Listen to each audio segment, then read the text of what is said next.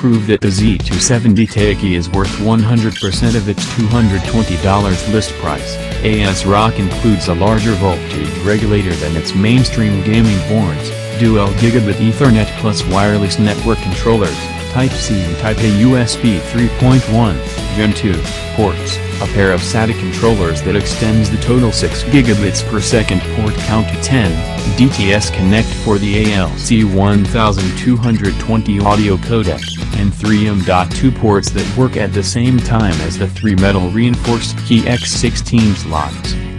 There's still no panacea when it comes to Intel CO resources, as the Z270 Taichi still supports a maximum of 24P lanes plus a few SATA and USB 3.0 ports. ASRock gets around some of those restrictions by relying on the CPU's separate P3.0 controller for all 3 of its reinforced slots, switching automatically from X16 to X8/X8 and X8/X4/X4 mode as cards are detected in the lower slots.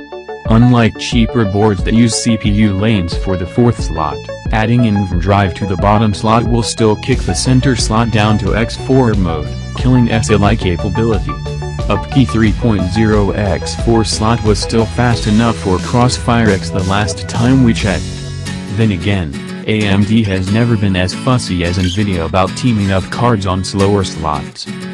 The black X16 length slot locks down 4 of the Z270 PCIe resources, leaving other devices with some sharing issues. For example, the CO4 SATA ports 0 and 1 are rededicated as P pathways for M.2 slot 1. Likewise, SATA ports 4 and 5 are disabled when using M.2 slot 2.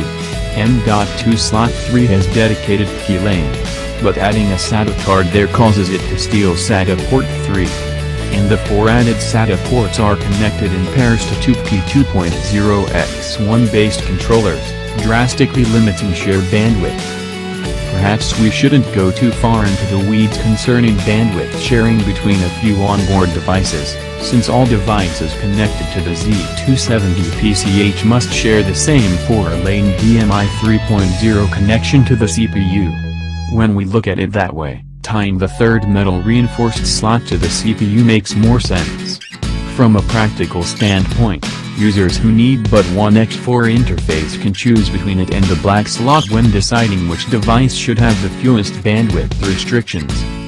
The Z270 Taichi connector layout is almost standard, with 2 spaces between its 2 main key slots to help it fit graphics card coolers, its HD audio header tucked all the way back into the bottom rear corner, and its SATA ports all facing forward.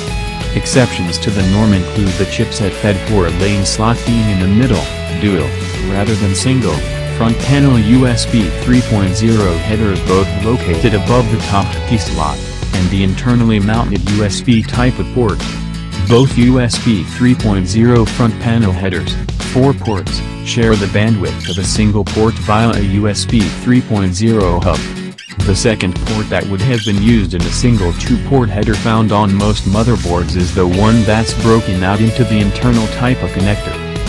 The Z270 Taichi includes both single-link and HB-style SLI bridges, a pair of Wi-Fi antennas, 4 SATA cables, an I/O shield, a case badge, a driver disc, documentation, and a postcard.